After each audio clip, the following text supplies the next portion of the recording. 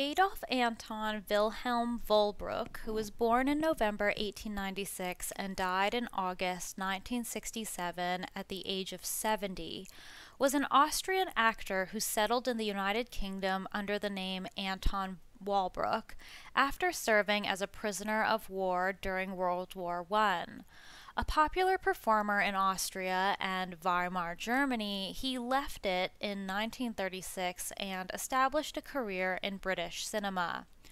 Walbrook is perhaps best known for his roles in the original British film Gaslight, which defined the term for generations to come, the life and death of Colonel Blimp, the Red Shoes, and Victoria the Great as Prince Albert. He is described on screen as cat-like, mysterious, debonair, continental. In recent years, the woke media have tried to put him in a pro-gay box, but the truth is much more complicated. Walbrook was born in Vienna, Austria, as Adolf Wohlbrück. He was the son of Gisela Rosa Cohen and Adolf Ferdinand Bernhard Hermann Wohlbrück. He studied the piano and violin before turning to acting. He was descended from 10 generations of actors, though his father broke with tradition and was a circus clown. While still in his teens, he began studying under Max Reinhardt at the Deutsches Theater in Berlin. Although his theatrical career was interrupted by military service during the First World War, as he served as a war volunteer guard lieutenant. After spending time in a POW camp, he returned to acting after the war and made his name on stages in Munich, Dresden, Dusseldorf, and Berlin, with roles in over 200 productions. Although he appeared in a few silent films, it was only with the coming of sound that he really engaged with cinema, where his good looks and rich sonorous voice quickly made him arguably the most popular film star in 1930s Germany. He moved to Hollywood in 1936 for an English remake of one of his films, The Soldier and the Lady, changing his name to Anton Walbrook while there. Instead of returning to Germany, however, he sailed to Britain in 1937, where he was cast as Prince Albert in 2 lavish biopics about the life and reign of Queen Victoria, the Great Victoria. Walbrook returned to Germany after the war, but despite a number of successful theatrical performances, he found it harder to establish himself in the film industry there. Perhaps he was shocked by the genocide and war crimes committed on Dresden. Even though he had taken British citizenship in 1947, he did not feel quite at home in England either, and his post-war life was rootless, with alternations between Britain and Europe, and a series of journeys hopping between minor TV films, musicals, operettas, and the occasional flashes of brilliance on both stage and screen. In 1936, he was in Hollywood to reshoot dialogue for the 1937 multinational The Soldier and the Lady, in which he portrayed the Jules Verne hero Michael Stroganoff, and he changed his name from Adolf to Anton, potentially for spelling on the bills. Rather than return to Germany, where the press claimed, risked persecution because he was a mixed race in the first degree as his mother was Jewish, which has been disputed, which we will get to, and because he was homosexual, which he discovered after abuse as a German prisoner of war, he settled in England, where he continued working as an actor, specializing in playing continental Europeans. He played Otto in the first London production of Design for Living at the Haymarket Theatre in January 1939, which was so successful it transferred to the Savoy Theatre. And he ran for 233 performances in that play, opposite Rex Harrison as Leo. In 1952, he appeared at the Coliseum as Cosmo Constantine in Call Me Madam, also participating on the EMI cast recording. Producer-director Herbert Wilcox cast him as Prince Albert in Victoria the Great of 1937. He also appeared in its sequel, 60 Glorious Years, in 1938. He was in Dickinson's version of Gaslight in 1940 in the role played by Charles Boyer in the later Hollywood remake. In Dangerous Moonlight of 1941, he was a Polish pianist torn over whether to return home. For the Powell and Pressburger team in The Life and Death of Colonel Blimp of 1943, he played the dashing, intense, good German officer Theo, and the tyrannical impresario Lermontov in The Red Shoes of 1948. One of his most unusual films, reuniting him with the director Dickinson, is 1949's Queen of Spades, a gothic thriller based on the Alexander Pushkin short story. For Max Ophüls, he was the ringmaster in La Ronde of 1950 and Ludwig I, King of Bavaria, in Lola Montes. His Red Shoes co-star Moira Shearer recalled that he was a loner on set, often wearing dark glasses, as in his character costume in the film, and ate alone. Despite this, he was not a method actor.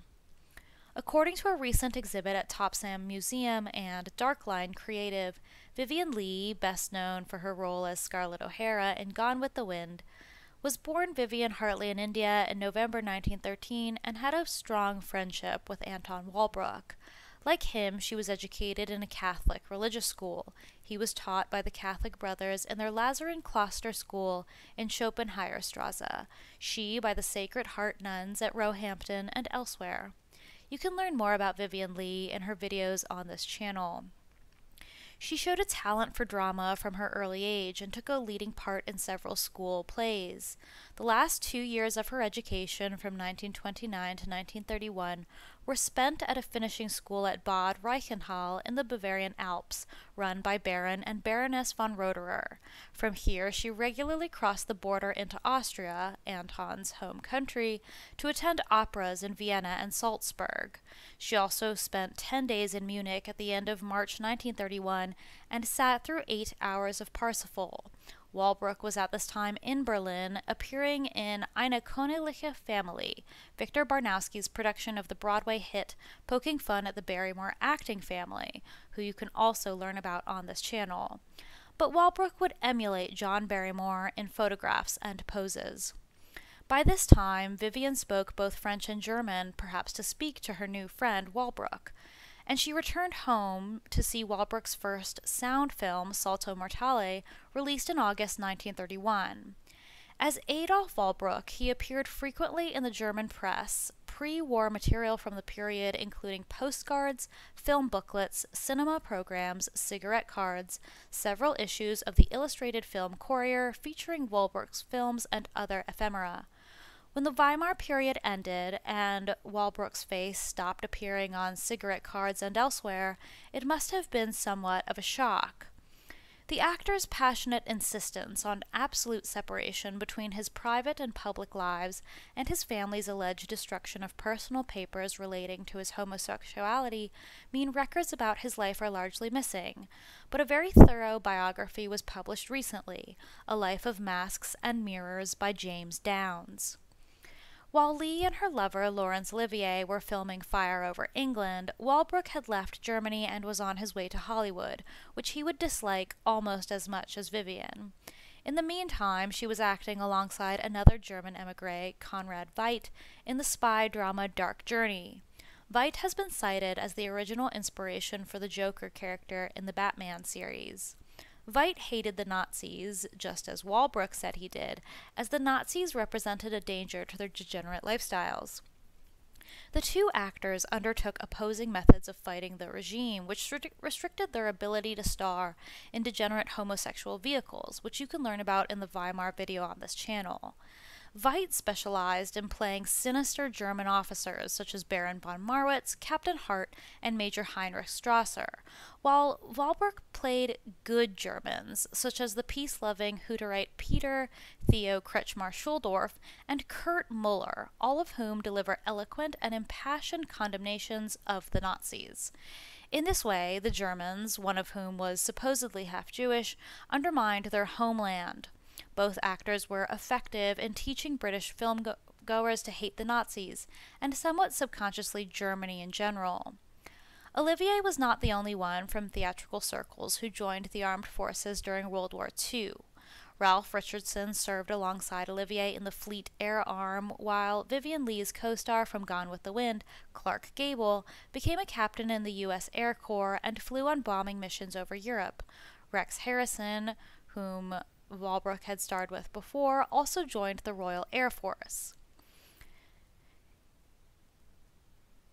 At this time, around the time of the start of the war, Walbrook was in a relationship with Norwegian artist Ferdinand Finn, who had joined the Norwegian Air Force after the invasion of Norway in April 1940. He had been working as a costume designer for the Norwegian National Theatre when he first met Walbrook on a train in France in 1938. They returned there in 1939, traveling together through Brittany and the south of France, as well as staying in Paris, where Finn's circle of acquaintances included Coco Chanel and Somerset Maugham, who hunted young men, which you can learn about on this channel.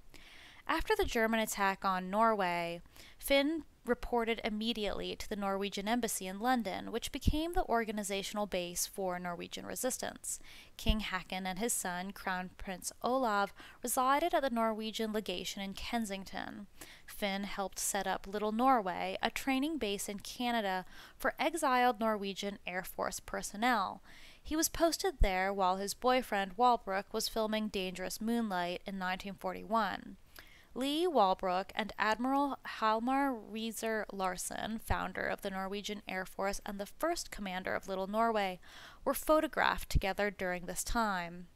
Finn would die in 1999 and was knighted in the Royal Norwegian Order of St. Olaf in 1991. After the war, Walbrook joined Finn in Norway, buying an island and spending time at the actor's home and visiting places such as Lillesand, Langoya, and Fornebu in West Oslo. After Finn was asked to design the sets for a West End production of Norwegian playwright Henrik Ibsen's dark family drama The Wild Duck, he suggested that his boyfriend audition for the lead role of Hilmar Ekdal. Walbrook got the part and appeared in The Wild Duck at St. Martin's Theatre from November 1948 to March 1949. Their relationship ended that same year, which also saw Walbrook's disastrous and short-lived return to Germany. Walbrook's friend Vivian Lee died a sad, lonely death in July 1967, just 1 month before Walbrook. In 1955, Walbrook stated he had not done any film role since 1935 that he had not chosen for himself. Many of his films included the use of doubles, mirrors, masks, concealed identities, or characters who have a troubled relationship with their own past, often symbolized by a changed name. Does this sound familiar? The reasons why this might resonate with Walbrook are not hard to fathom. As a homosexual with Jewish ancestry, he learned to conceal his personal life from public scrutiny while living in Nazi Germany, and once he became an exile outside his country, his natural shyness became a defense mechanism, a protective barrier between the émigré and the otherness of the alien world around him. Many of his screen characters were exiles, such as Paul Malin in Gaslight, Peter in the 49th Parallel, who declares, "Our Germany is dead," Prince Albert, struggling to establish his own identity as prince consort in a country that remained hostile to his German foreign background and dismissive of his personal talents, or the good German Theo in The Life and Death of Colonel Blimp, and the Polish airman Stefan Radetzky in Dangerous Moonlight, both of whom flee the expanding German Empire by emigrating to England, but struggle to reconcile their past and present lives. Despite his sonorous voice, Walbrook had trouble learning English fluently and was very embarrassed by this. Walbrook donated half of his fee for his role in Powell and Pressburger's 49th Parallel to the Red Cross.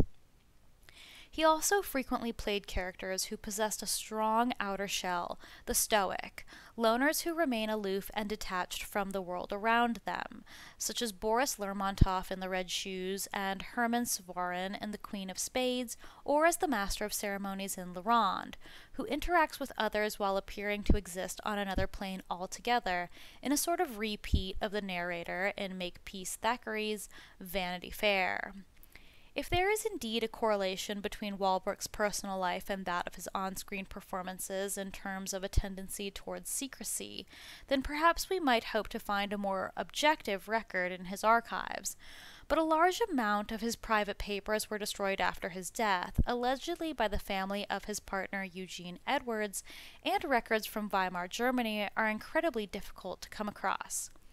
Eugene Edwards was a working-class London florist, 30 years Walbrook's junior. He outlived Walbrook by just 3 years and was interred with him in Hampstead Cemetery in 1970.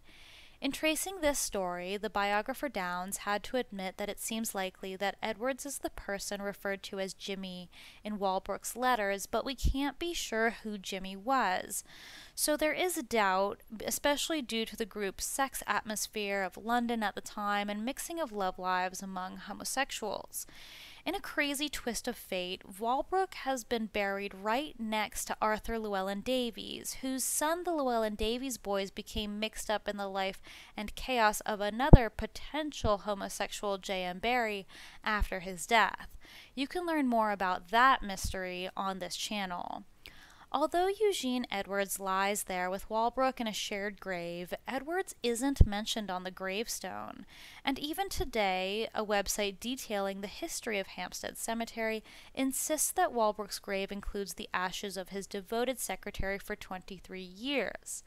This could have been perhaps how Walbrook wanted it, since he selected the plot himself, and he referred to many of his close friends throughout his life, including Alexander Bender, as his secretaries. There is no Walbrook archive that exists anywhere. Instead, we only have small groups of letters and papers held within other collections across the world. The Star's archival body is fragmented and dislocated, allowing us only to glimpse Walbrook through a secondary perspective as he is reflected in the eyes of others. Even in interviews, Walbrook insisted on absolute separation between private and public, warning journalists explicitly that certain questions were just too close. Walbrook's reputation in the modern world as a staunch anti-Nazi was far from clear, so much so that many German emigres in Hollywood suspected him of being a Nazi spy, and Jewish groups threatened to boycott his films. There is no reason to question Walbrook's opposition to the Nazis and the downfall of his lucrative Weimar career, but the archive revealed letters that he signed Heil Hitler, and there was a promotional card on which his portrait was adorned with a swastika. While modern accounts of Walbrook's emigration from Germany emphasize the danger he was in due to his mother being supposedly Jewish, there was no evidence from contemporary interviews that this was a real concern. Genealogical research revealed in his recent biography by Downes that his Jewish ancestors embraced Catholicism, at least a generation previously. So the reliability of the archival record has to be questioned on different grounds as the media runs with tales, fact or fiction. Could the detailed biographical information about his Lutheran and Catholic grandparents that he submitted to a government questionnaire in 1933 be trusted? Or were these fictitious statements meant to deter further investigation into his family credentials, as he was a very private man? His mother's surname was, after all, a variation of Cohen. A wartime letter from his friend and secretary, Alexander Bender, contained comments about Walbrook's feelings about Hollywood, which contradicted what the actor told journalists in British film magazines.